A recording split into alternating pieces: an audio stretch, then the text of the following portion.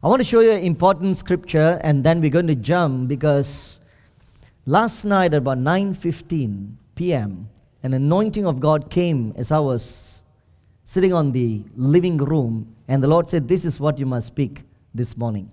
So I want to bring the word of the Lord. But before that, I want to show how it ties up with our series that we are doing, Prepare the Way of God. Amen. In the book of Ephesians, in the epistle of Ephesians, chapter 4, we looked at a scripture which Paul said, we are not tossed to and fro. Okay, wait. Ephesians chapter 4. Everybody waiting for me. Ephesians chapter 4. Where is it? Okay. In verse 13,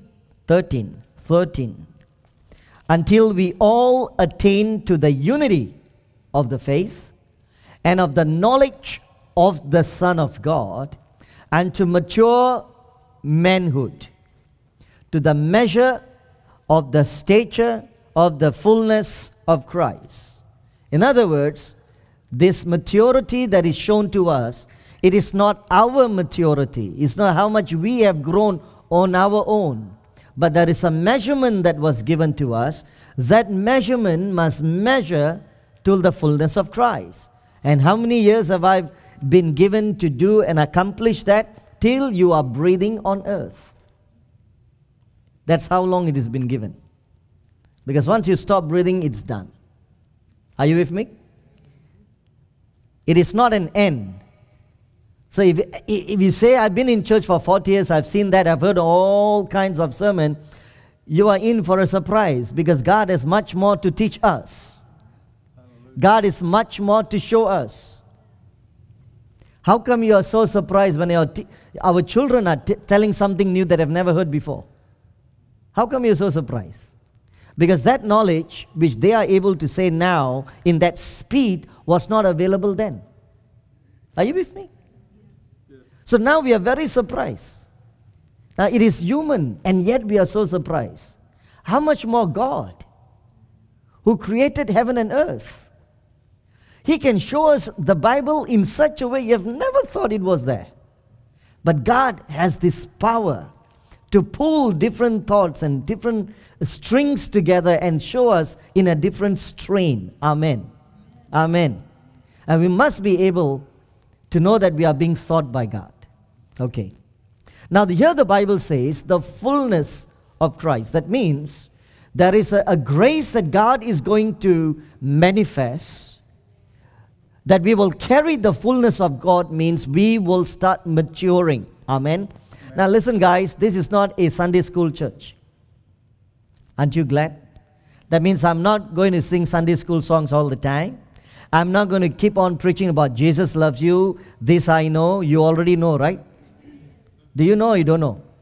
See, you know, I know, everybody know. What is that to keep saying that? Oh, Jesus loves you. Jesus cares for you. He will never leave you. We already know all this. Amen. Let's move on to maturity. Our prayers will be answered. We already know that. Amen. If you believe you can get it, we already know that too. The Holy Spirit is in you. We already know that too. I enjoy teaching basic stuff. Time to time, we need the basic love and the grace of God. Praise God. But when God is pushing the lever up and said it's time to climb up, we just follow through. Amen. Amen. Amen. There is a reason we need to mature in these end times. The devil will take it too hard. I mean, it's going to take a mature church to fight the end time works of the enemy. Amen. We cannot afford to be babyish or pretend I don't know, I thought so, I wish I did not know now. Please don't. Amen. It's time to get out of that. I want to give you an example to illustrate it like in an everyday challenge. You see, I was into scuba diving. I took until dive master. I tried to overcome my boredom. So I was doing that. And I found that a lot of my friends were caught up into so many things, so I couldn't reach out to them. At that time, I was not having a church. I was traveling in itinerant for 17 years while assisting my pastor friends in different countries, okay? So some of the weekends I will go for diving. And why did I start about diving? Sorry, I didn't want to tell you about diving. I want to tell you about my motorcycle riding. After that, I went into motorcycle. Sorry, another day, huh? That one is another day. We'll find a good reason to talk about that. Let's go to motorcycle riding. Now, this is that subject I want to tell you. So, and I'm not sure how it is done in US. Now, how many licenses do you have in motorcycle riding? 1 or 2? Only 1. And you can buy any CC? Yes. Okay, in Singapore, the first level, the first year, you can only buy up to 200 cc. Then the second year, right up to 400. And the third year, above and beyond. Okay, because to curb down unnecessary accidents that happens on the road. Okay, and every time we have to go for more than 16 lessons in the school of riding, each time for each level, because you're handling bigger bikes, and so safety and all that. And before they give you the license, you got to watch a half-an-hour video, and the video is all about the accidents everybody had, the traffic cam accidents and how people die and blah blah blah. Basically, they say before you take your license, stay alive. Full stop. Okay. So I went for my adventure riding, the higher CC. I own a BMW 1200 GS, and I did a lot of training as much as I could, and I used that vehicle. Angeline and I would go for our mission trips together to Malaysia, to Thailand, ride as far, and sometimes the anointing of Elijah comes on me. Speed is no longer the issue. Please don't do what I said. Don't tell the police I said to you. Okay? This is Malaysia, is different. Okay? So anyway, we were about to ride up a very steep and very curvy mountain ride. It takes 1.5 hours to reach up to the top.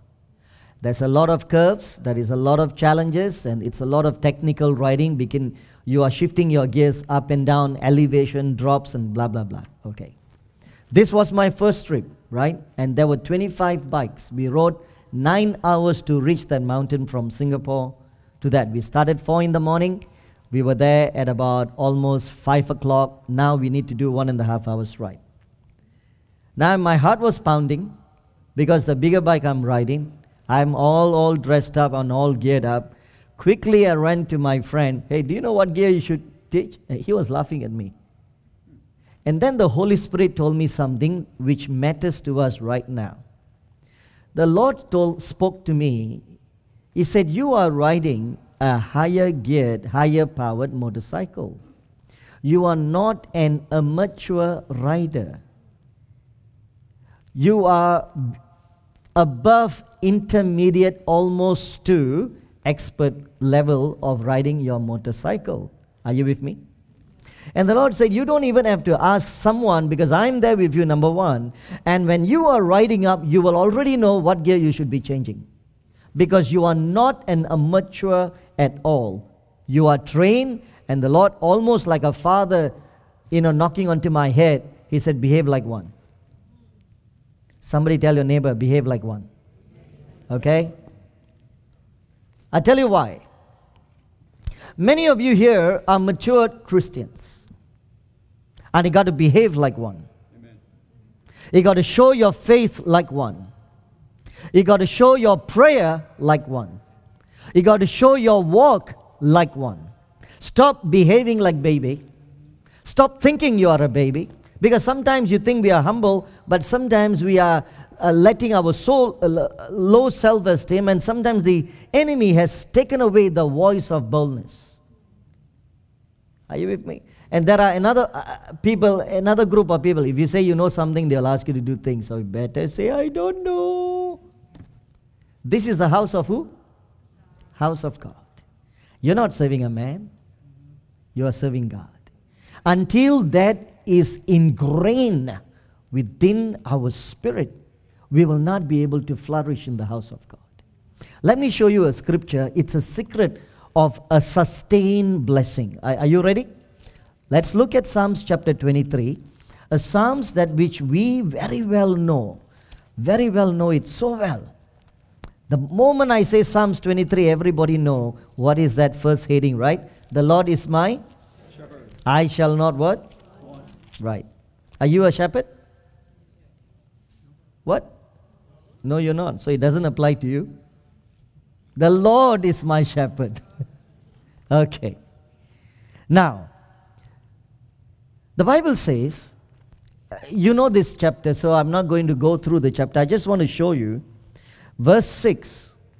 Surely, let's all read together. It's so powerful. 1, 2, 3, go. Surely goodness and mercy shall all the days of my life. Now, okay, good, great.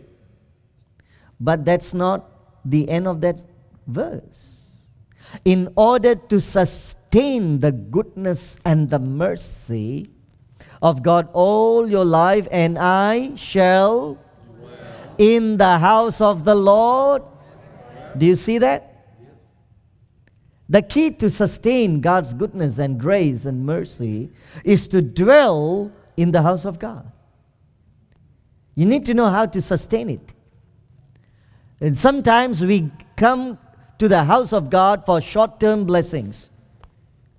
I'm broke, I got no other job, so now I come to church. No, it's not about that. People will come to the house of God, but soon or later they will discover our God is a faithful God. He's not looking for your tips. Yo.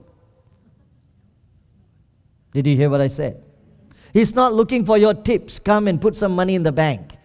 Come and drop some money because He will bless you. No, He's not a sorcerer. Our God is our Father. Somebody say amen. He's not looking for your tips. He's looking for you to sow as God blesses you. The Bible says He gives you the seed to do that. When you generate the anointing of God in your heart, He says, in order to sustain my goodness and my mercy, you shall dwell in the house of the Lord forever. You got to be convinced. We were in a pastor's meeting, and I was in Australia. We were having a discussion. Sometimes I gather people, and this meeting discussion is something like engineering the church of the future. Okay, that means we have to think where the church is going to go and what we must do. And not many people can think that way. Everybody think for today's point. But we don't realize that we have to prepare the church for the future that is coming. Then we ask a question, and there were many pastors sitting. The question is, how many pastors can say, I love my church? There were more than 30. Only 2 put up the hands, me and another pastor. Some of them were hurt. Some of them, it was a job. Some of them, it was a tryout. Imagine if we do the same questionnaire in the church for the members. How many of us can say, I love where your glory dwells? You see, God is waiting to release the blessings of the house, the fullness of God. You see, the Bible says Jesus is the head, right? And we are the footstool. And the Bible says Jesus has crushed the head of the enemy. That means the church demonstrates the power and the authority of God. Yes? How can the father or the head of the church release the signal from the head to release to the feet to demonstrate the anointing and the authority if I, as the feet, am disconnected to the head and I don't love it anymore? And that is why sometimes in our own personal lives, there will be these short circuits. What you hear preaching and what you read in the Bible doesn't work in our lives. And one of the short circuit is Do I really love the house of God? I cannot say, God bless my family, if you don't love your family. You will not be able to pray for your children prophetically if you don't love them. And that is why I've found some people are very good when they pray for others. They can hear what God is saying. The moment they touch their family member, the anointing stops. They can't flow anymore. They can't hear anymore. Why? They are so emotionally influenced with the family member that they can't hear what God is saying about them. Are you with me? But it's time for us to mature. It is time for us to mature, that we are able to hear, because sometimes you are the nearest prophet your family member has. You are the nearest anointed person your family member has. Just like our sister who shared. Thank you for trusting us and sharing in this family. You know, I was just sharing yesterday with Angeline last night. We were talking about something, and today you'll hear me sharing in the message. Sometimes we enjoy people's testimony, but we are not interested in the process they walk through. The pain, the challenges, the controversies, the doubts. We're not interested. We only hear the last part of the line. God delivered me. Yay! Amen. Imagine a drug addict. Imagine a person who's been to drugs and prison and so on and so forth, right? And we don't want to hear the family that gone through the challenge, the doubts that you went through. And that is the pain or the price the church has to pay together to recover our sons and daughters. Have you realized that almost every Sunday from the day I've stepped into here until now, every Sunday I never fail to mention sons and daughters? Are you with me? And I'm talking about genuine love. I'm not talking about this how a pastor talk. I'm sorry, I don't. This is how our Jesus will talk. We pay attention. We carry the burden in the house. Amen. We must be able to say, we love the house of God. Amen. We love to worship Him. We love to pray. It is time that we stop behaving like a little kid. Many of you are mature. You have gone through, you know this area more than I know. You know what the enemy can trick us more than I can say. Many things I say is only by revelation, because I don't know this area and I don't have to know it. I only need to know God. Amen? I don't have to know anything else in between. What God say is what we do. Now, the difference between a prophet's preaching. There are fivefold ministry: apostolic, an apostle, a prophet, a pastor, evangelist, and teacher. All are different styles of preaching. A prophet's preaching, he preaches from the throne perspective. It's almost like you are in the Oval Office with God.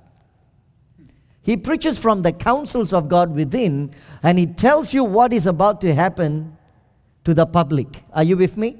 So you are no longer a public. Somebody say amen.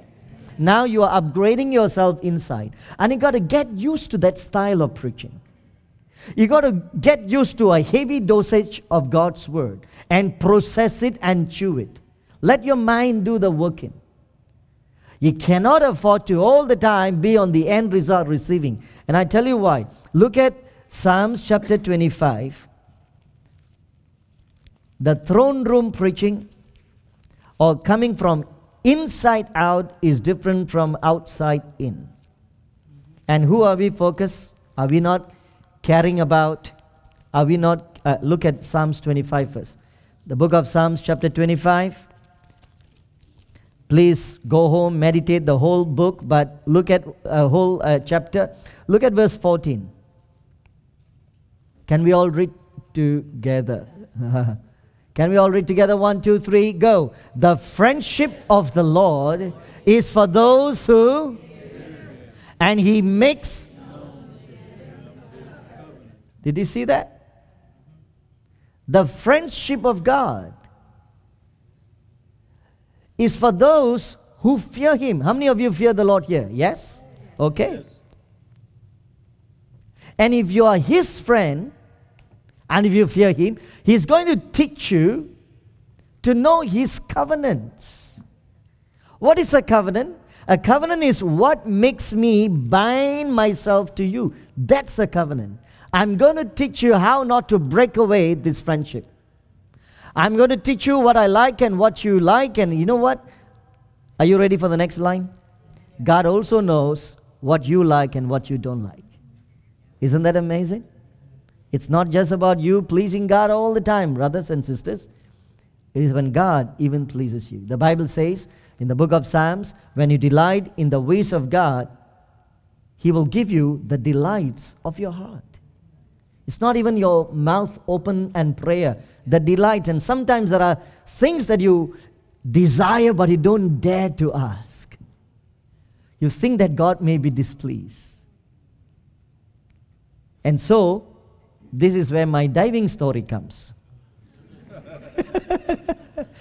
One part of the diving story, right? I thought God may not be delighted in diving. You see, I'm come from a different mindset. I don't know. Like every Sunday I'm preaching. I've been in the church. I've never learned to do any other thing. And it was a time as though God kept me into a leash. Just do what and then, okay, now I trust you. Let go. Everywhere you go, whether it's a Sunday, whether it's a holiday, if people need Jesus, you are there to pray for someone. Amen? Even your holidays can become God's assignments. When someone needs something, you are going to respond. You are always the first responder of faith, no matter where you are. Amen? And one of these moments, I was so frightened about this diving thing. I didn't know how to tell God. So one afternoon, I said, Lord, I want to talk to you. And I tell you exactly what I did, man. I went to the sofa, I sat down, and I said, Lord, please sit down. I didn't want to do the natural prayer position. I said, please come and sit down. I didn't want to look at him. I was looking, like as though you are sitting with a friend, your brother or your father, whatever it is. I don't have experiences of sitting with my father and talking at all because he went into an accident. I've never had that privilege, okay? And I said, I'm about to take diving. What do you think? You okay with that? And then he spoke to me as though I could hear a person talking to me, so clear, so loud, audible. The Lord said, who do you think who created the fishes and the ocean? You? Why do you think David said, even if I'm taken up to the heavens, you are there. Even if I'm down the bottom of the ocean, you are there. I say, Lord, wow. Was David a scuba diver? I literally asked him. He must know something about diving. You see, there are many secrets in the Bible that are not revealed because we're not paying attention to it. Scuba diving did not come into play even during those times, but David must have seen some kind of a vision, some kind of an exposure. What is there under the ocean for him to even describe? And then the Lord asked me the third question, who do you think is feeding the fishes? Are not the angels who are commanded? And there are angels who take care of what happens inside the ocean. They are marine angels, and I've seen them before. If you want to see them, you must take scuba diving. Okay, I'm sorry. The best I can do is in the baptism pool, come inside, you may see one. I don't know what else to tell you. You must be in some kind of scope in order to see some things. Now, if that is true, then God is willing to teach us certain things is only when we are involved in it. We are talking about this morning, preparing our hearts to reign with Jesus. The anointing came on my heart, and the Lord said, preach on this. Let's go. Psalms 110. Psalms 110. The book of Psalms, chapter 110. We are talking about a series called Preparing Our Hearts, Preparing Our Ways, Preparing a Way for the Lord. When George, if I'm not wrong, the President George Bush came to Singapore for a one-night only special conference for world leaders. One of my friends was the Singapore President's personal aide. He was an elder in church. He was a major in the army. So when we were having our coffees, he was telling me all this. So he was in charge to make sure the US President, when he comes, everything is taken care the way it is. The President's Secret Service will come 2 weeks before. They'll do a sweep, and then the personal detail will come the night before, make sure the whole hotel is cleared, so on and so forth. Okay? Then one of the issue was, it is the wrong shade of blue. You know, your presidential, you have a certain blue, right? But they painted the backdrop the wrong shade of blue, which is not the presidential color. And that was discovered in the evening. The address is 8 o'clock in the morning. What they got to do? Repaint it throughout the night. And it was done. Can you believe this? For a human president. How much more we can do for Jesus if that is required for us throughout the night? Hello? You sure? Because in America every day minimum is 3 days, 7 days, 2 weeks, 3 weeks. Everybody blames the COVID. Nobody says, Jesus said, let's do it now. How many of you are here? Amen. Can God count on us? Yes. Even if it hurts you? Yes. I want you to remember this. God is looking. If He wants to share the secret of His counsel in this time, something that is about to happen, He only looks out for His friends.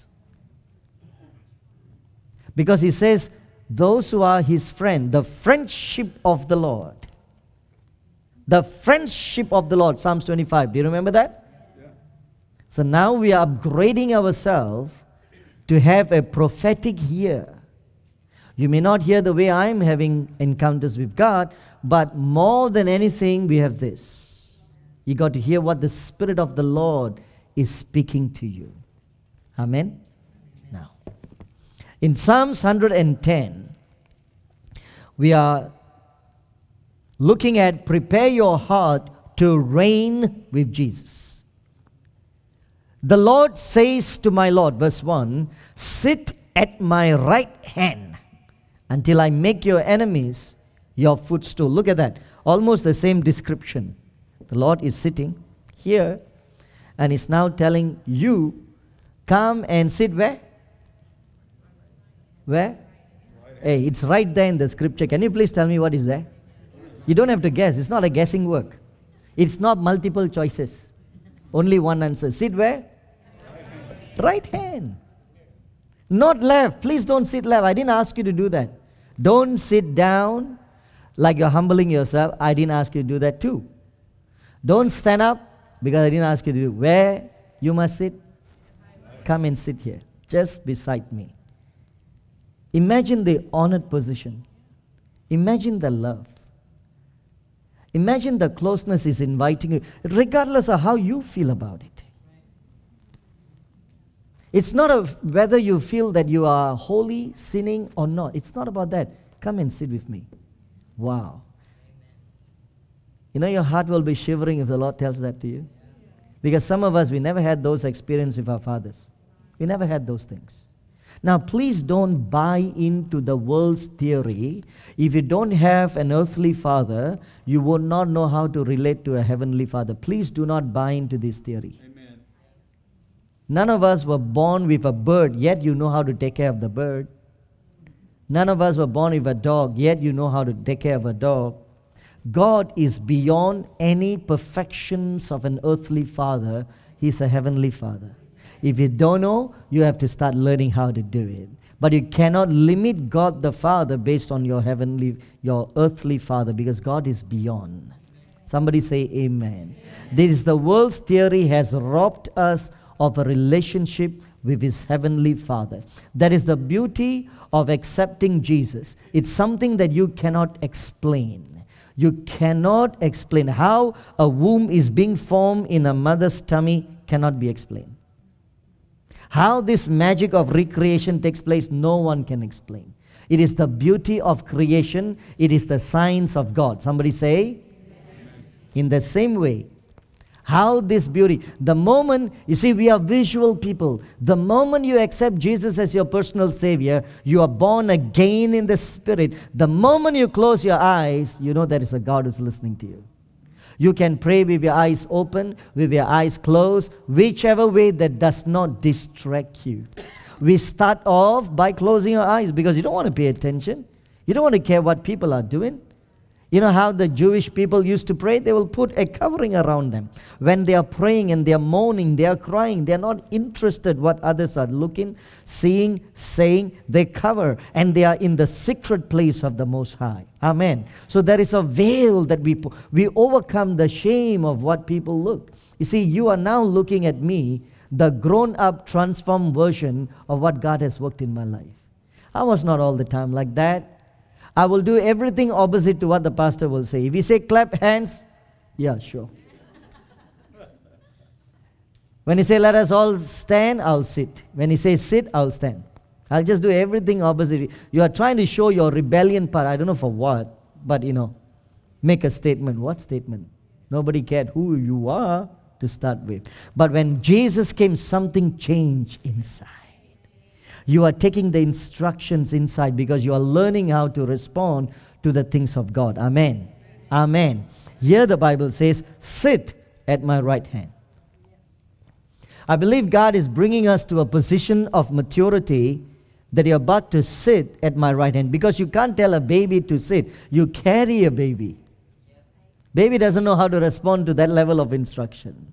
A toddler won't be able to sit at the... You are basically going to put him in your lap. But to sit is a level of response. Sit, come and sit. That means there is a level of maturity that person have grown up. Amen?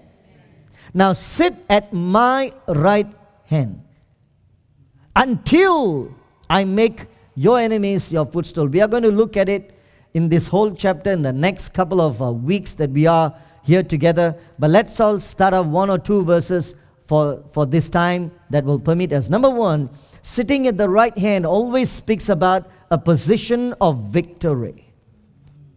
It is a position of victory. It's a position that you are sitting with the King. Whenever you are going through your challenge, through the troubles that we are praying for, no matter how big our problem is and how gigantic the situation can be, when God says, come and sit with me, it is already for a start a position of victory. Are you with me? Yes. You start with the right note, sitting with the King. He may deal with our excesses. He may deal with certain areas which are not right in the whole composite of our prayer, because there's a lot of, we always start with the Spirit and we add salt and pepper into it and make it look like, God is all for you. Yeah, sure, right. Take away what I don't like. If it's for me, I get to choose. Very weak, amen. Let me see. Let's try this group. If it's really for me, then I choose. Amen. If you say, God, this is for you, then let me choose what I want. Take away your flesh away from it. When God chooses for you, it is much more exceedingly, abundantly, above all that you can ask, think, and imagine. Amen. In order to have that faith, you must trust God, that He means good things for you. Some of the things that happens to me now, the Lord spoke to me when I was 16 and 17. I had no clue why He was telling me then, but it's happening now. It's as though your spirit was able to capture future things that is about to happen. Sit at my right hand. A position of authority, a position of knowing, a position of operating on the right side, and that right side is the side of God. You are not standing by the side of the enemy. You're not standing by the side of your problems. You're not sitting by the challenges you are going through. You are not going to speak like your bank. You're not going to speak like someone who's going to take away. Don't represent your bank to God, represent you to the bank. Do you understand? When we come in God, you know what the bank is saying? They're going to take off this. You know what the application is saying? I will not get. But you know what God is about to do? If He calls you, it's going to happen. And sometimes it's a tug of war in our hearts when we are talking about the visa. Same challenge that we're going to go through. But I decided to rest in the peace of God. When God sees us worthy, He's going to get things done. Are you with me? What if this is my interim period of testing whether I'll do what God has sent me here for or not? But I think God has done much more than what we can really imagine. We cannot just be interested in the end result. We must be interested in the process of what God is doing in our life. Start off with a position of victory. When you are helping people to talk, when you are helping and counseling people, when they are going through their challenges and doubt, always shift them back into the position of victory.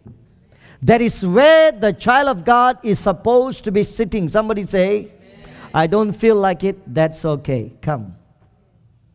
I don't feel many times. I want to tell you one very powerful experience that I had, which I changed. My mentality of praying, that doesn't mean I carry my head around. You know, when we are praying, we'll humble our hearts. And have you heard the old-fashioned prayer? Lord, I'm a worm. Have you heard this before? Because we pray like the book of Job. I'm a worm. What more worse description can you give to humble yourself? Can you please? Worm, some more? Oh, goodness. Roaches. I'm a ant. Rat. And if I'm God, I will call the pesticide company. Because my creation, whom I created in my image, instead of talking like my children, they are talking like insects. And I didn't die for insects. I died for my children. Somebody say, amen. You know, it's a feeling because we go through that level of pain. It's like a worm struggling inside. It could be a good picture to see. I don't know how the modern day young sons and daughters will speak to God. Lord, I'm like the email that is not able to go through. I don't know how you will put it out, man. Lord, I'm like the traffic that doesn't seem to grow. I'm crawling like the traffic lights. I don't know how we will speak in the modern language. I'm like the slowest DSLM dial-up modem. Do you remember those days? Oh my goodness, I don't know the patience we have to go through, bro. The modern day version of those scriptures. We try to impress God how much I'm struggling. But the truth of the matter is, the moment you come and stand, He can see your heart. A worship with the broken soul shows how much you are going through inside. When you pray with tears and silence, and sometimes your tears and silence become the cry of your soul, isn't it? Because you don't know what more to say. How much more must I be broken, oh God? He looks at those things and He says, I want you to come and sit beside me. Sit at my right hand. God is giving a position for Jesus, my King, to sit with Jesus on the right side. Somebody say. Amen. So I was in this prayer. I was praying this way. It was 4 o'clock in the morning. God, Angeline and I, we are your servants. And that day from heaven in such a loud roar. No! I got so frightened. Why did the Lord shout at me? No! You are not my servant. When He said the second line, I stopped. I thought something's going wrong here. I thought maybe I've an unconfessed sin or something that did not do it right. And sometimes you can create false humility, right?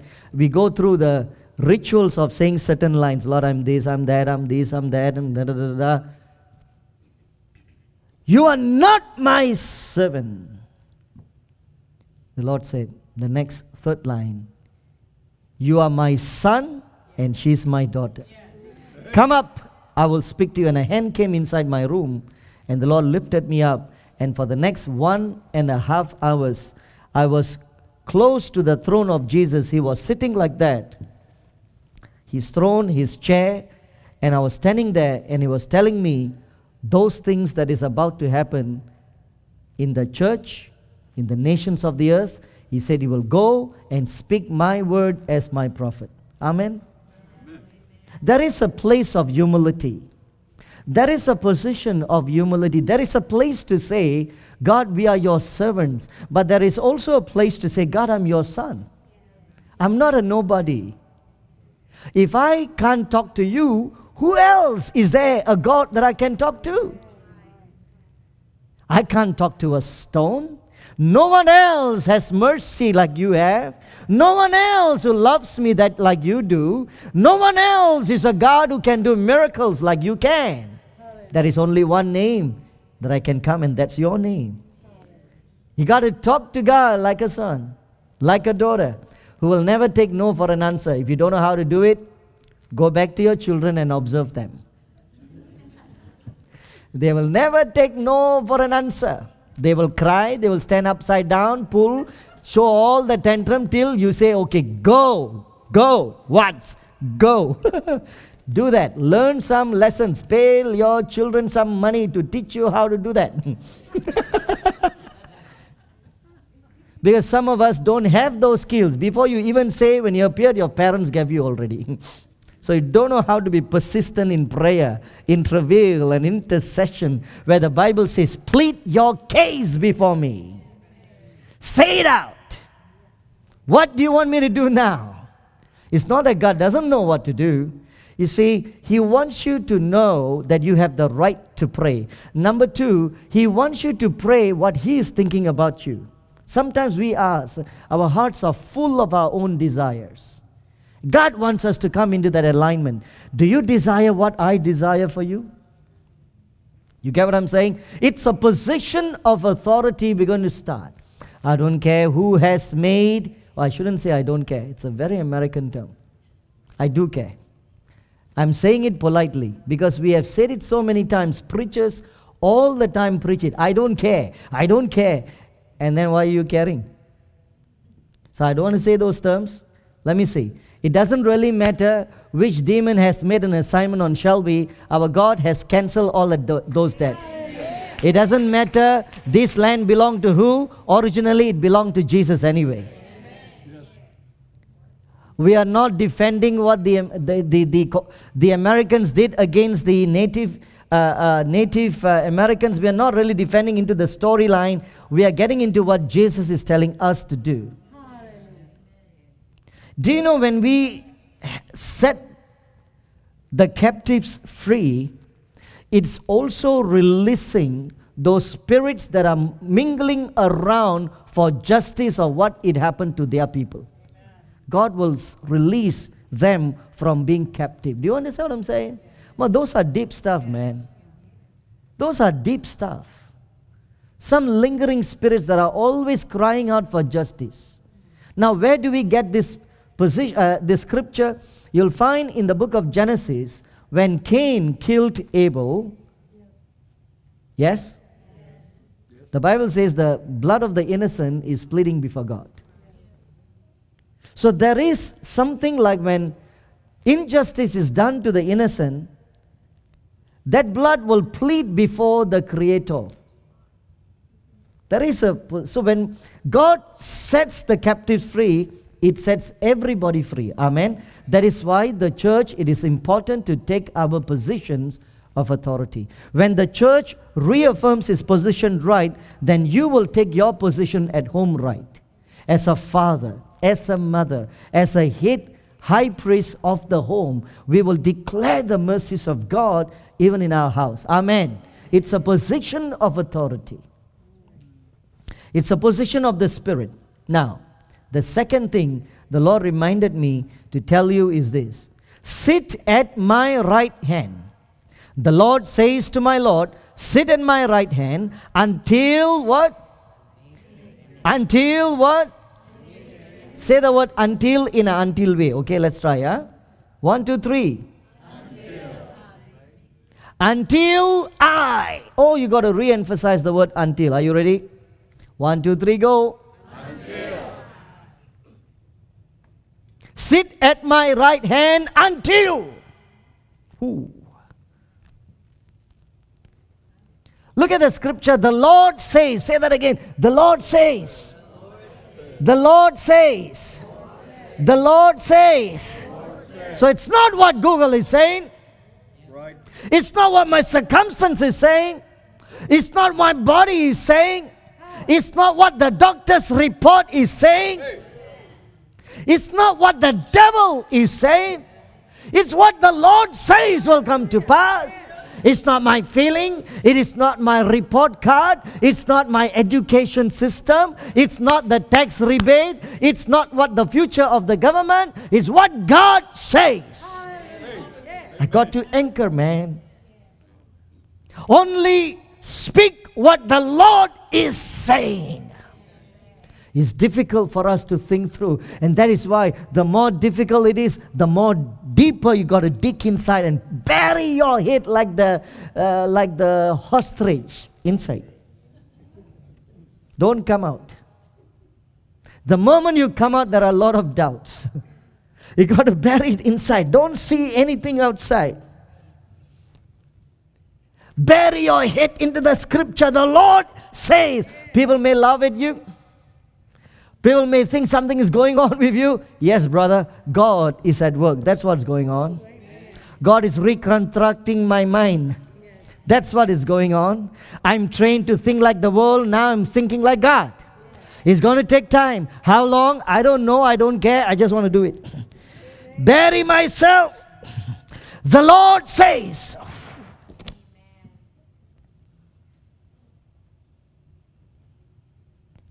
We find it difficult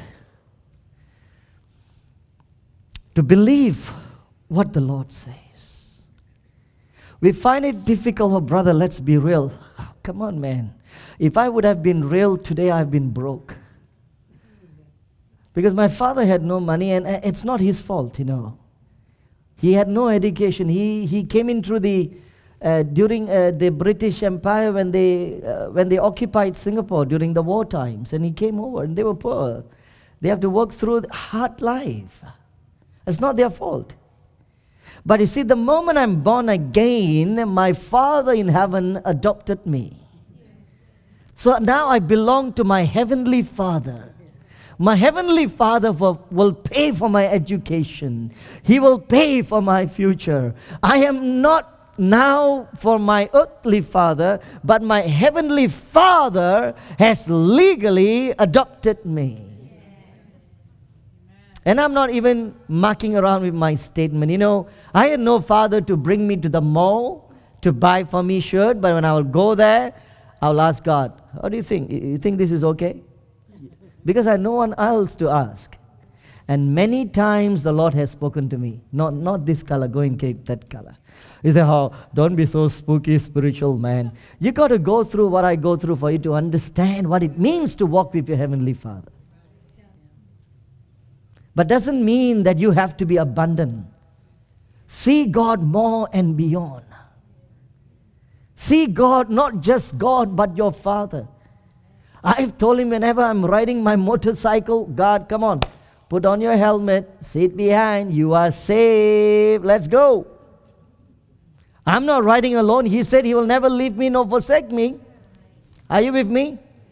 I don't know how he handles when Angeline is sitting beside. I don't know how he squeezes himself in, but somehow he's with me. Hey, that's the truth. I walk in that reality. Do you? Hey, do you leave Jesus behind? I'm just asking you. Let's talk religious now. Are you leaving Jesus behind? I'm going to prayer. So, Lord, I pray you are with me. Da, da, da, da, da, da. And thank you for being here, God. In Jesus' name, amen. Okay, bye. So he goes back. What happens to him? Why are you saying amen? I don't know. That's what everybody say, we say. But he doesn't stop following me. He's closer to me than a shadow. Yes. Even my shadow can lie, but he does not. My shadow changes position depending on the sun, but God doesn't. Why I'm saying amen is to conclude my conversation, but not conclude my relationship. Are you with me? Yes. And that's the scary part. He follows everywhere. Even if you go inside the bar, he's going to follow you. Even if you go places where you shouldn't be, he is following you. He's not going to let you go for a minute, my friend. Hallelujah. It's something I cannot understand. The love and the mercies of God. The Lord says, Lord, many churches are not making it in Shelby, okay? The Lord says you are going to make it. The Lord says I will pay for it. The Lord says there will be an army that will rise out of this church. Somebody say, amen. The Lord says. What is the Lord saying? Listen. The word of the Lord brought the entire universe together. We believe that. We believe God created this earth. We know Jesus resurrected from the dead, but yet we don't obey. I know you can do all these things. Whether or not you can do for me is the question. I'm not sure about that. We need to come back to this position where what God says. Sometimes you don't know what God says because you're not reading the Bible. You got to read the Bible. Are you with me? Amen. There is no way you can know what God says if you don't read the Bible. You got to read the Bible. Somebody say, read the Bible. Okay, I want to bring you into a position. 1 Kings chapter 18. How many of you are learning something this morning? Amen. We are talking about preparing our heart to reign with Christ. It can be any situation. If your challenge is believing God for a $50 a week, let's start with that $50 a week first. Let's not bother about the $5,000 you need at the end of the month. Let's work small and go big after that. Is that okay? Are you with me? When we started our family, you know, there are a lot of challenges, a lot of loans, a lot of stuff, a lot of this and a lot of that. There are so many things you need to pay. It's not like you as my brother and my sister. Singapore, a car costs $80,000 to drive a car. For 10 years, by the way. $80,000. Now, how would you get a car without a loan? And you got to pay 10 to 20% down payment before you can even drive your car out. It's a different system of setup there. A house, a small house, costs about $400,000. A small apartment. And if it's a shoebox, that's about $200 over $1,000. Sometimes it could be 100 over 1,000, depend on the location, cemetery, blah, blah, blah, out of the nowhere. And by the way, 99 years only. It's not freehold. So when you start up your marriage in a house, man, you are into loan with the government, with this, with that, and you're starting up. I used to draw a mountain on a drawing board right in front of my prayer room. Write all the different banks, different loans that I've got to pay, including our daily expenses and monthly expenses.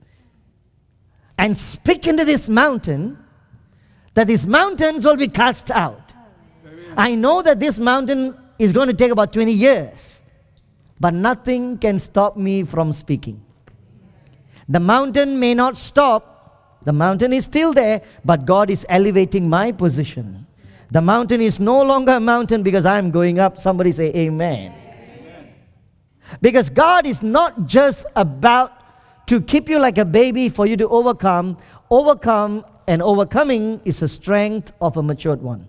That means God is elevating the church. God is teaching us how to overcome.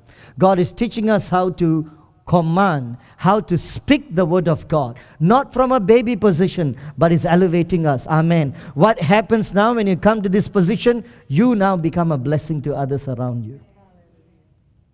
We cannot forget that. The very purpose of blessings in our life is that we become a blessing to others around us. It's a position of victory. What is the Lord saying to you? Write down. Start off with the $50 a week. Believe God that He can do it. You don't know how. You don't have to know how. The Lord says, I will provide. Yes. What if you suddenly say, son, there is an opening for a week in the gas station. Would you go and be the attendant? Why not? God is making a way for you. But I don't like grease. Yeah, sure, whatever, man. Hello, are you listening? Because we are used to having free money. We want to put a signboard, God, can you, somebody, please? No, somebody. I'm going to teach you how to work, and I'm going to teach you how to work hard. Every blessing comes by working hard. Somebody say amen. Amen. You are not an invalid for you to give you free money. God has given you all the strength you need. You got to work up on your attitude and start working right. It amazes me when people serve the tables in the restaurant, how polite they are, and you're willing to tip someone just because they are polite. Somebody say amen. Politeness gets money. How's that? Amazing, isn't it? When they smile and say thank you, more money is coming. And those are the times, even though you are silently suffering, God moves the heart of the giver. Have you been there before? God does those things. I remember a pastor came to our church for prayer, and I was praying for him. I was prophesying. He was crying. And he was crying. And the Lord says, while he's doing all that, write him $1,000 check. I say, what?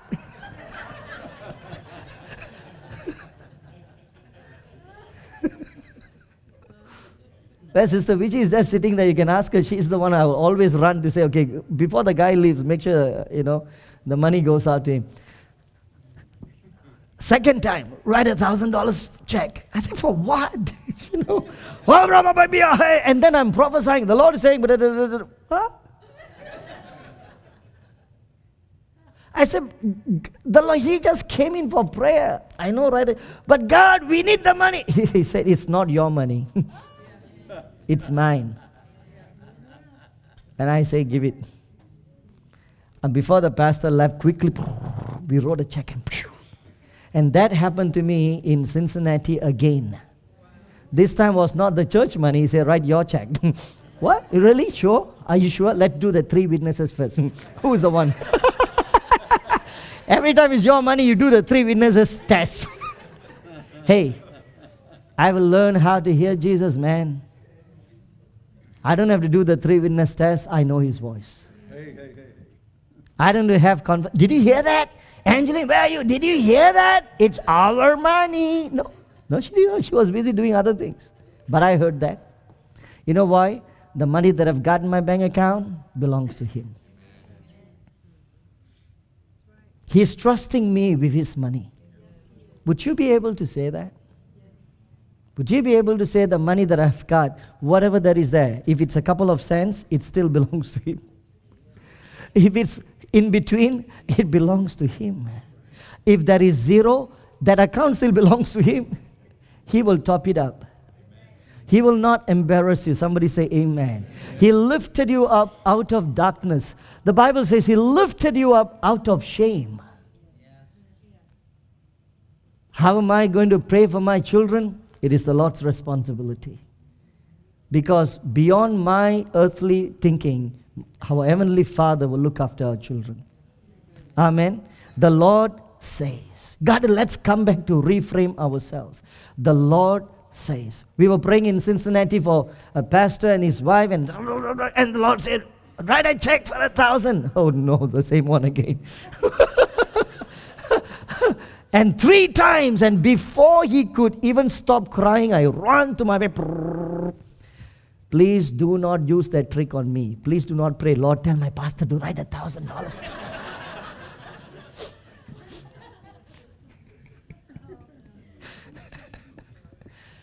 And it happened again. My question is, God will bring us to a position where it's easy to give now. You know why? When you give, it shall be given unto you. Amen. You're no longer frightened to give. You have the fear of the Lord inside your heart. Are you with me? It makes no sense. God doesn't need to consult the committee. Did you ask the committee? God, the Father, and the Son. Committee decided, yes, give. Amen. When you want to do a good deed, let's do it with the fear of God. Yes. The Lord says, the Lord says, the Lord says. In 1 Kings chapter 18. Remember last Sunday I had to do a little bit of a disco, what Elijah did. Did you remember or not? Okay, please go back to the video, please look. Every Saturday night I have to try my dance moves before I preach. 1 Kings chapter 18. There was a showdown in verse 19. Chapter 18, verse 19. When Ahab saw Elijah. Okay, look at a translation experience that Elijah had, okay? Verse 11. Now Obadiah appeared. Go to verse 11, chapter 18, verse 11. Now you say, what happened, the background is, there's a prophet called Obadiah who was working together with King Ahab. Remember who is Ahab? Yes. Who? Jezebel's husband. Who is Jezebel? We don't care. Now, she. So Obadiah was there, right? So King tells Obadiah, go and find out where Elijah is, because Elijah is nowhere to be found.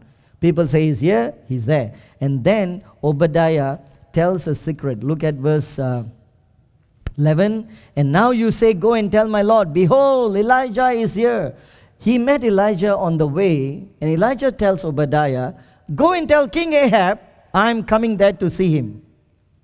Obadiah says, verse 12, as soon as I have gone from you, the Spirit of the Lord will carry you, I do not know where.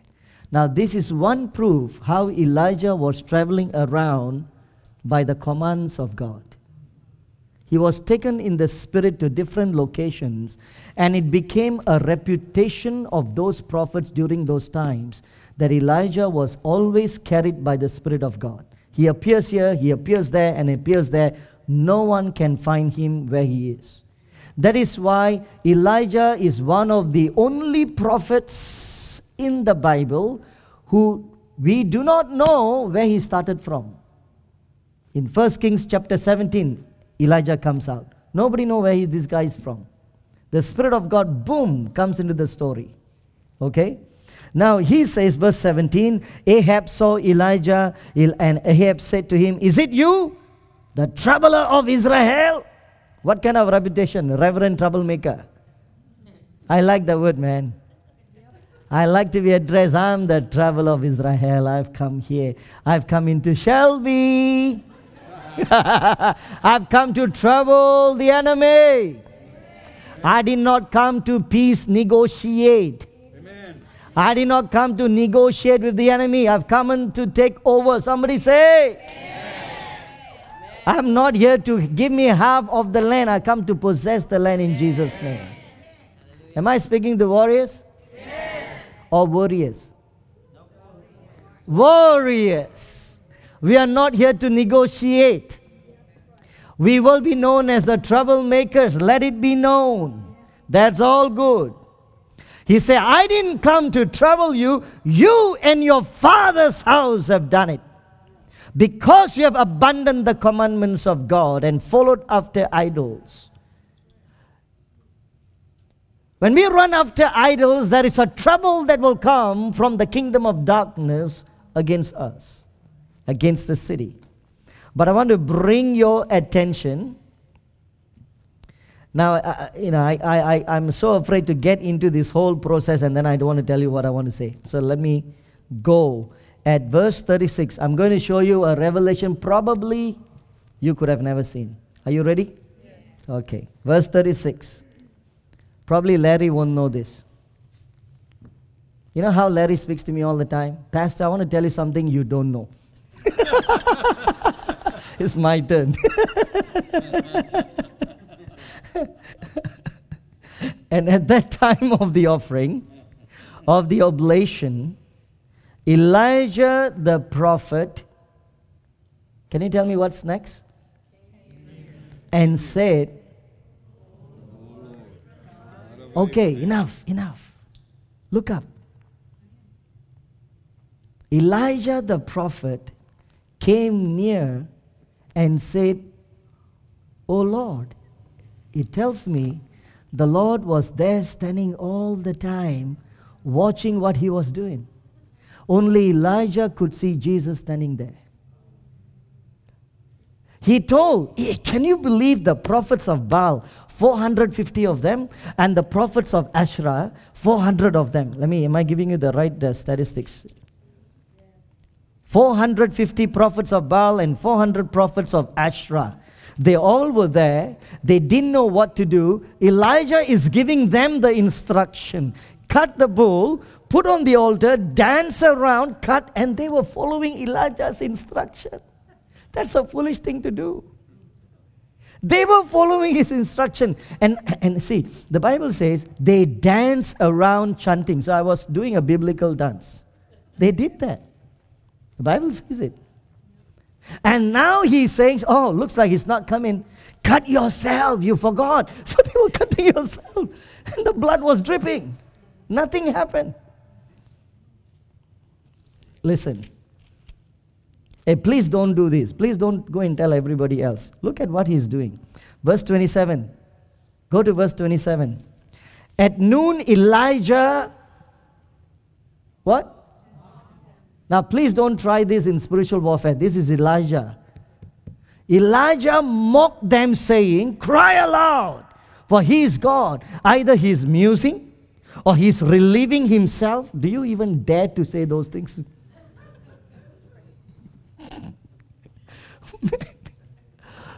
You better know who you are, bro.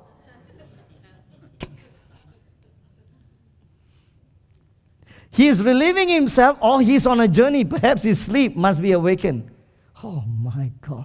The moment he said that, they cried all the more, and they're now cutting themselves after their custom. Okay, Elijah, we go back to verse 36. He came near, and he says, God, listen, all the heroic things they just did, you told me to dig a trench. By the way, the scripture says he took 12 stones that represents the house of Israel, which we have done on King's Mountain. He took 12 stones and he rebuilt the altar. And he said, dig a trench around the altar, pour water. Do you remember? Yeah. And then he said, do it the second time. Now do it the third time. And the water was overflowing out. After doing all the heroic things, he goes to God. He comes near and he says, O Lord God of Abraham, Isaac, and Israel. Hello, can you talk faster, please? Let it be known this day that you are God in Israel, okay? I am your servant, yes. And I have done all these things at your... I done all these things at your... That means God was whispering to him, tell them to do this, tell them to do that. It was not Elijah showing off. It was God who's about to show off to the enemy. Somebody say, amen. He did everything in God's command. Now that is the responsibility of an anointing. You don't misuse the gift that God has given to you. You don't do things in presumption and use the name of God. You don't try to behave like a baby, but by faith, when you are a prophet and God has lifted you up, there are things you got to do when He tells you to do it. And faith becomes the accompanying agent. There are, in the area where you don't know what God is asking you to do, then we will be like a little baby. By faith, we will do things. Are you with me? God will help us to experience the different degrees of maturity. And something that you and I must get used to it. If not, we are all the time yakking away like a baby when God wants us to mature in certain areas of revelation that you have gathered over time. Some of us, we have revelation for money, but we are weak in healing. Some of them will be strong in healing, but they are weak in other areas. But the areas you are strong, He will expect you to show maturity when you come to that areas. Are you with me? We cannot pretend, God, I don't know, you know, I know, you know, and nobody knows. He did exactly what the Lord told him. Man, this is serious, man, Elijah. The point that I'm trying to tell you is this. Victory comes when we do what God tells us to do. Even though it may seem the most ridiculous thing to do because God told you to do something. How many of you know that when you are going through some form of a trouble, and then there is a brother or sister who have a similar trouble, and God tells you, go and pray for that person. And you feel terrible, isn't it? God, I need your miracle. Why are you telling me to pray for them? Is when you are broken, you know what it is to go through that brokenness. And do you realize when you are praying for others, you are able to prophesy, and that word is also for you. There was your breakthrough.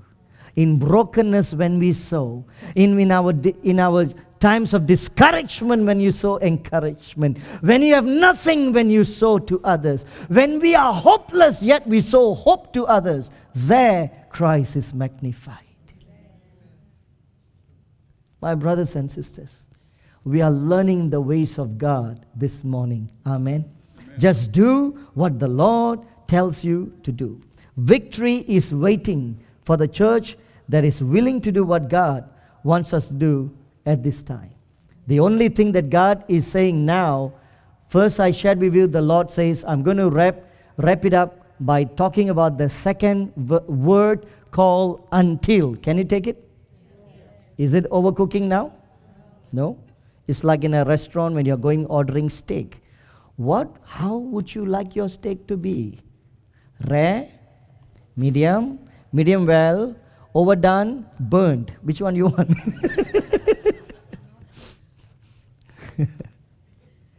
The word until, how many of you are learning something? Listen guys, I'm not preaching to impress me or impress you. The word of the Lord has such depth when we look at it. It's like, oh my, it's like milk and honey, isn't it? First, we learn sit as a position of authority.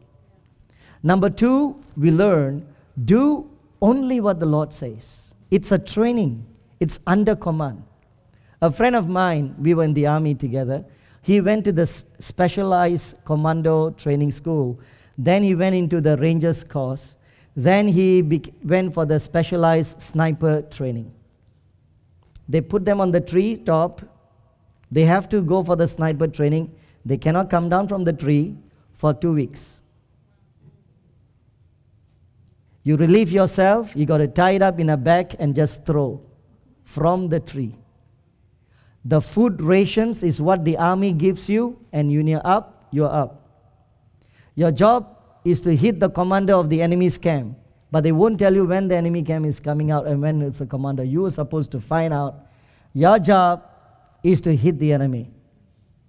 You talk about patience, that's where it is trained.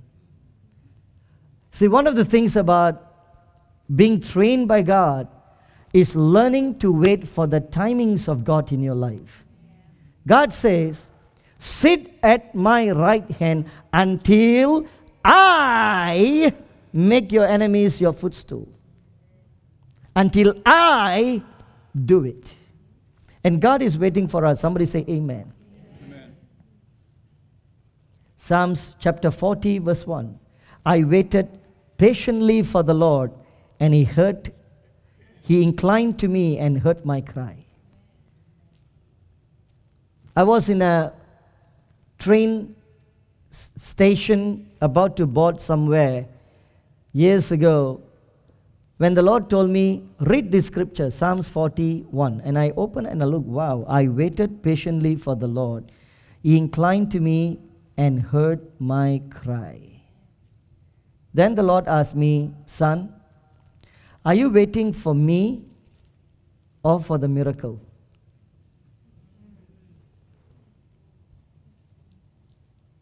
Do you get what I'm saying? Most of the time we wait for the miracle, but God wants you to wait for Him. Wait for the Lord. Some miracles require all-night progress. The Bible says in Exodus chapter 14, I'm going to go to you 3 scriptures and we are done. Okay? Exodus chapter 10, verse 13. Moses stretched out his staff over the land of Egypt, and the Lord brought an east wind upon the land all that day and all that night. When it was morning, the east wind had brought the locusts. Did you see that? Did you see that? In order for the east wind to be there in the morning, God has to cause a wind throughout the day, throughout the night, from another location, get these locusts to migrate to be where Moses was praying. In other words, when we are sleeping, God is working. That is the power of waiting for God to do a miracle. It takes process, it takes time, it takes patience. While we are waiting patiently, whatever we are praying will go berserk, will go adverse. It tells us, the Bible says, that after many times Zechariah wife conceived, right? Do you remember that scripture? But the Bible doesn't tell us, as a woman, as a husband, all of us know. That means they have been trying to conceive every month, every year. And every time, the results was not good. Probably it was aborted. Probably there was premature abortion, whatever that happened. The fetus didn't go through. Oh, you understand what I'm saying? All the emotional pain of every woman who was trying to conceive. What the Bible doesn't say those emotions to us. It only shares with us that miracle point of that day. Now, her womb conceived. This is real, brothers. Real, sisters. And I've been a counselor to married couples for years. The pain some of them go through trying to conceive a baby. The miracles they have to pray. The fasting some of them have to go through because the body is not responding. The tears and the shame whenever there is a Mother's Day. They can't respond. Some of them have lost their children, you know. The pain that we go through, and we stand in the gap and pray for such young mothers that they will conceive. Until I make the enemies your footstool. Let me wrap it up with the last scripture. In 1 Samuel chapter 13, I'll give you one example first. 1 Samuel chapter 10. My brothers and sisters, I take the trouble to show you the scripture so you know whatever I'm saying, it's there. It's inside there. It's not what I think or what's my opinion. It is there. We are taught by God. Amen? 1 Samuel chapter 10, verse 6, 7, and 8. Now you know, King Saul was not really God's choice. Whose choice was it? The people's choice. They chose him. God decided, okay, let's see whether your choice is good choice. They chose him. And then verse 6, then the Spirit of the Lord will rush upon you, and you will prophesy with them and be turned into another man. Verse 7, now when these signs meet you, do what your hand finds to do, for God is with you. Now, I'm not going to talk about that. That's not our subject. Look at verse 8. Then go down before me to Gilgal. Go down where? before me. Then before I come, you must be there. And behold, I'm coming down to you to offer burnt offerings, to sacrifice peace offerings. Now let's look at the next word. 7 days you shall wait until I come to you and show you what you shall do. Now this is Prophet Samuel telling King Saul.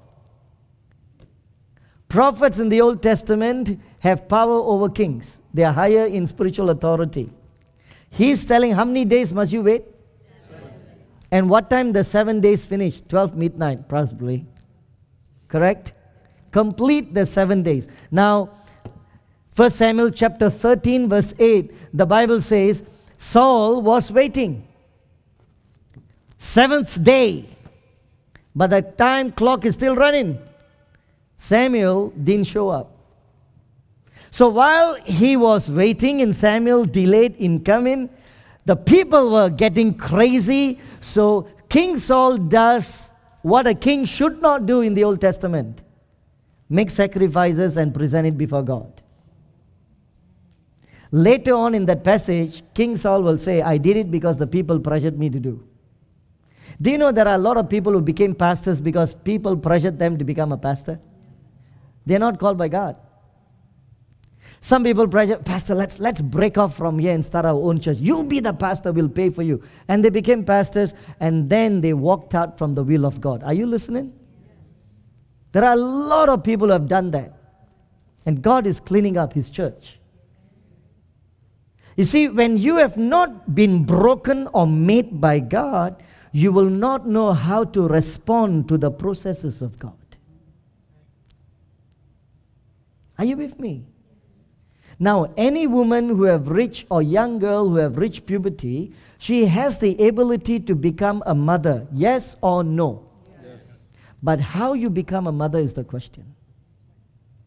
Do it in the right way. That's what God is teaching us, right? So this is the right way of doing. And Samuel comes, and then in verse 13, he makes a comment. Let's look at verse 13. 1 Samuel chapter 13, verse 13. Okay? And Samuel said to Saul, you have done foolishly. You have not kept the command of the Lord your God, with which He commanded you. Now guys, listen. Let's play the role of Saul at the moment for a few seconds. Hey Samuel, all this time you are the one who's talking to me, man. You did not even say, God says. You just told me to wait 7 days. It is you. How come now you are saying it is the command of God? Are you following? It doesn't make sense, man. If you say it's the command of God, you should have told me, thus saith the Lord. But you didn't say. You said it so naturally. You shall wait. And now you are saying, the Lord God said it. And now you are saying, I did not obey God. Now He's saying, look at that. For then the Lord would have established your kingdom over Israel forever. You will keep on reading. This chapter is an interesting chapter. Go home, try to follow up. You will say, because you did not obey the word of God, the kingdom will be taken away from you. This is what I wrote. When the Lord told me to tell you, today I'm telling you. Our casualness to spiritual counsels will cost you dearly in this season. Pay attention to God's counsels over your life. I am preaching God's word out, fasting, seeking God's mind, and speaking to you. Now, if you take it so casually, you will miss what God is speaking to you. Because we are so used to thinking, Pastor is just saying what a man would preach. But if that man is receiving the counsels from God, and if he's telling you what God is wanting you to do, don't bring your casualness of friendship and relationship to take away the counsels of God. Are you with me? Yes. We don't really have to say, thus saith the Lord, all the time. Pay attention to the whispers of the Holy Spirit. Pay attention to the stirring. Oh man, that must be God. Because God's counsels will come in a way unawares. You know how scary these things are? It's very scary. But these are the counsels of God. I'll share with you one very interesting thing that happened in my army days to break away a little bit of this mood that I'm creating. But are you hearing what I'm saying? It's a good counsel. Yes. It's a good counsel. But do you get what I just said? Yes. We don't need prophecy all the time to finish the 3 minutes. I am prophesying for this 1 hour. Hear the counsels of God. I may say things now, this is what we do. Don't let the casualness of our friendship take away that moments of counsel. Pay attention to what God is saying to us. So I was in the army, right? So we go through shooting, main exercises, SOC, Standard Obstacle Course, basic military camp. Shooting exercises, which I was a marksman. I tell you how I became a marksman. And swimming with all the gear, okay? So on Sundays, because I'm a church frog, I couldn't shoot on a Sunday. Thinking, oh, the people are praying, boom, it went out. People are worshiping, boom, it goes out. Lord, I wish I should be in church, boom, nothing goes in. Because my mind was not on my target, it was in church. I'm talking about 2 months of not attending service, man. I was like going through fits in the camp, you know. Honestly, I'm not adding on now. Honestly, that's how I felt. And I was scolded by my regimental sergeant major. Out of 200 people, I could not shoot. And if you fail the shooting, M16, you have to repeat the entire 3 months basic military again. I was so embarrassed. You are a Christian. What kind of Christian are you? What kind of God are you worshiping? And that guy was mocking and back-mouthing in front of the 200 cadets, right? It was like a demon out of hell that came specially for me. I went back so rejected. My brother was at home. That was the weekend. After that Saturday shoot, I went back. We were staying inside camp for 2.5 months already without coming home. That once afternoon, we had 5 hours off to go home, come back. I went home. I was so rejected. My heart and my spirit was so heavy. My brother was sitting there. I said, how are you? I didn't want to talk to him. I went home to the room. I went to the kitchen, make a cup of tea, and drinking. How was your camp? I kept quiet.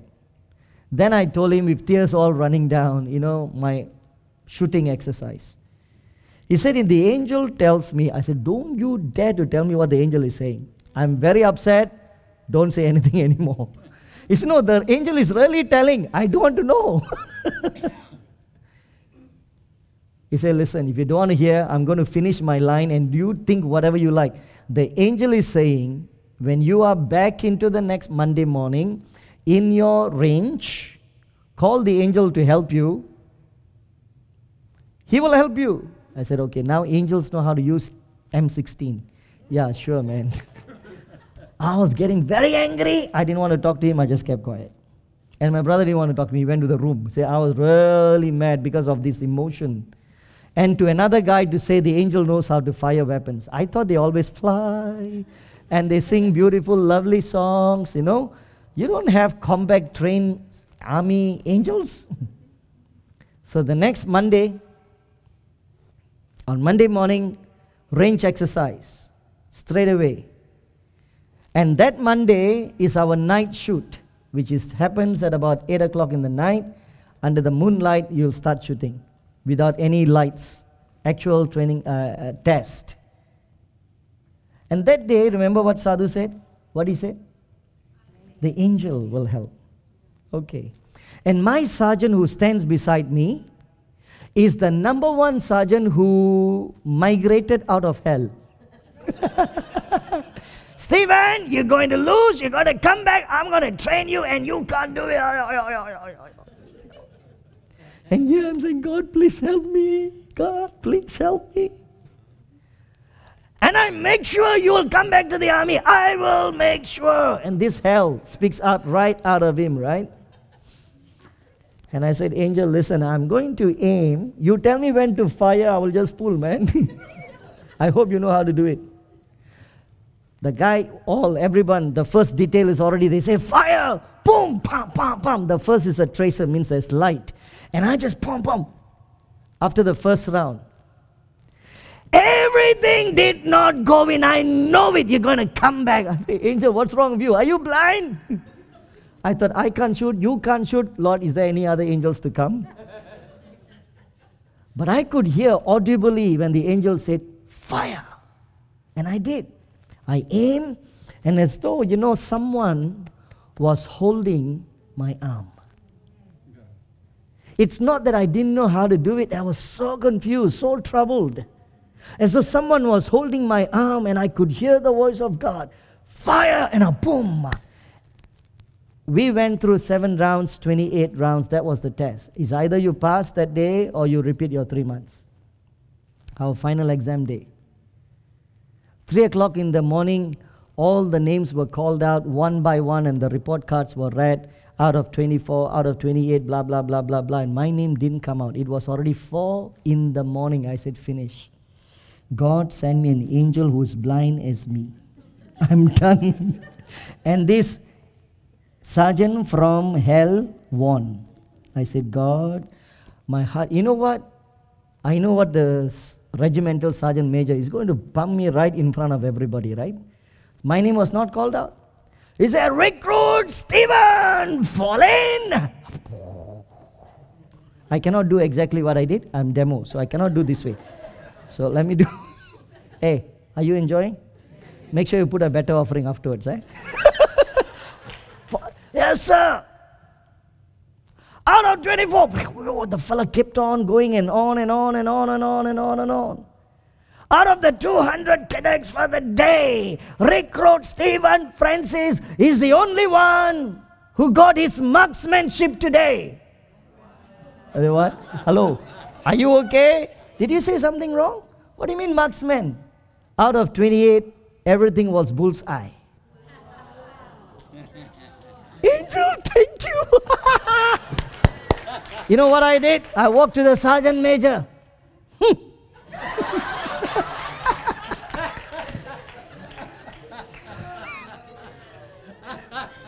You know what? Listen, I've learned something from God. Every time when God gives you a miracle, it becomes your gift. Whenever God teaches you something, it becomes your skill. It doesn't always remain as a miracle. It becomes your skill set. Every year in the army, we have to go for marksman training. We have to go for shooting exercises. Until now, I'm maintaining my marksman test. I'm still maintaining my score sheet. Till now means the last one that I went. Are you with me?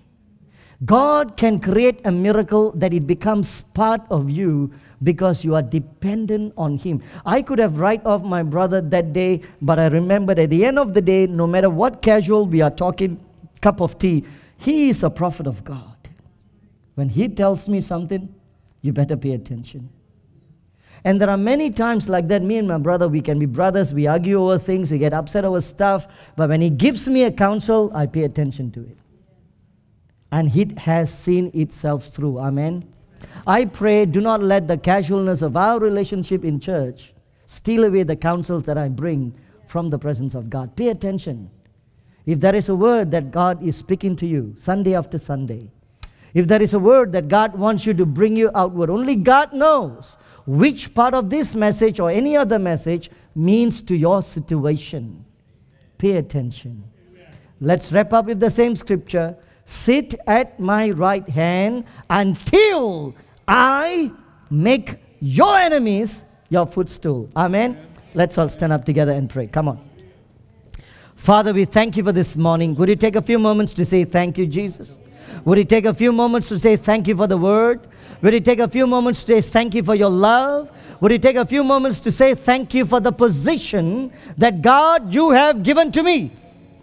Thank you, Father. You know our circumstances. You know our challenges. You know the bills that we need to pay. You know the job problems that we are going through. Yet we will just pay attention. The Lord says, Father, let there be miracles. Let there be answers to prayer. Let there be financial blessings. Let there be medical breakthrough. Thank you for continuing to protect us from all the COVID challenges. You are greater than COVID. Thank you for the hand of God upon our children. You are greater than COVID. Thank you for the freedom that you have given to us. You are greater than any challenge, oh God. We will continue to worship you in Jesus, my King. We will continue to honor you in Jesus, my King. We will continue to follow you in Jesus, my King. Let your word and your presence become real. Teach us the secret counsel, O God, so that we will become your sons and daughters, that we will continue to love you, grow with you, and to mature with you. We love you, Father.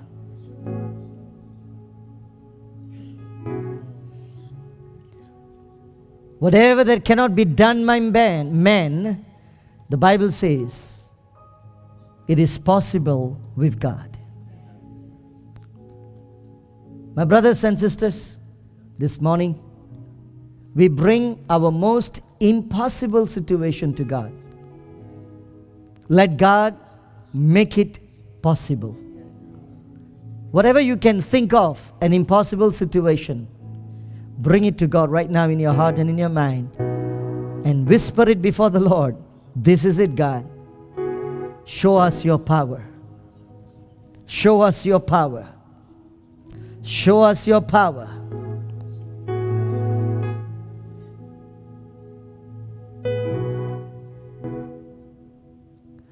Father, we pray for all those who are watching through this video. We pray for the power of God to touch them, reach out to them no matter where they are. Challenges with their community, government, work, unemployment. Challenges to meet the bills at home for the family. I pray your love will create a miracle, God. I want to thank you that you are a God who can be depended on. You are the miracle working God. We praise you and we honor you. In Jesus' name we pray. Amen. Come on, give the Lord a wonderful clap offering. God bless you guys. Hallelujah.